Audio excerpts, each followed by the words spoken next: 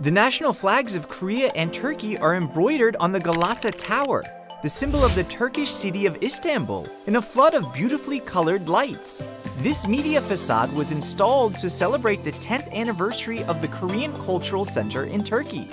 Media facades attached to the exterior surfaces of buildings are considered to be the pinnacle of public art in the 21st century.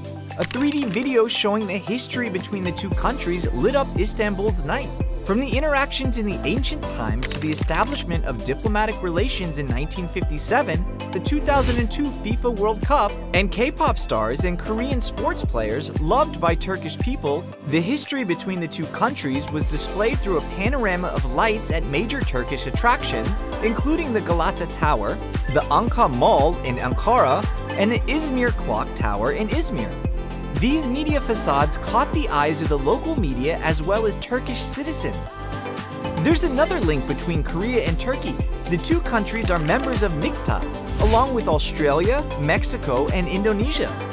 The first MIKTA Film Festival, hosted by the Korean Embassy in Turkey, was held for 5 days starting from November 24th, screening a film from each MIKTA country in turn.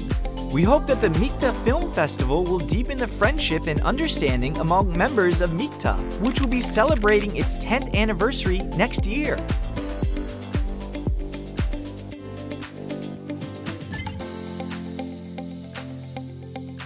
Childhood innocence is universal. The Korean Embassy in Portugal held an online contest for Portuguese children to introduce them to the world of traditional Korean fairy tales. The contestants narrated or drew a traditional Korean fairy tale translated into Portuguese. So how did Portuguese children portray traditional Korean fairy tales? Let's have a look at João Moreno's work, who won the first place in narration for those between the ages of 11 and 16. Este machado é o teu? Perguntou. É sim, sim senhor. Esse machado velho e enferrujado é o meu. Zhao chose the tale of Gold Axe, Silver Axe, Iron Axe for his narration. How did he convey the honesty of the woodcutter that moved the mountain spirit's heart? Zhao said that he felt much closer to Korea as he prepared for his narration. Santiago Esteves, who won the 6 to 10-year-olds category with the same fairy tale, is telling the story using props he made, and his seriousness adds to his charm. The story of the honest woodcutter captivated many children in the contest. But there were also other traditional Korean fairy tales, such as the Dangun mythology, the brother and sister who became the sun and the moon, Chimchangjeon, and the green frog that were vividly illustrated through the hands and mouths of the Portuguese children.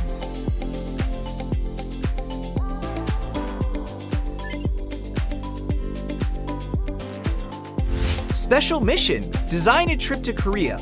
The Korean Embassy in Honduras asked the Honduran people to design a trip to Korea and guide it by holding the Korea Travel Contest for 3 months starting in June. Honduran people planned routes to 3 famous travel destinations in Korea, and Honduran students in Korea traveled along the routes. Shall we join them?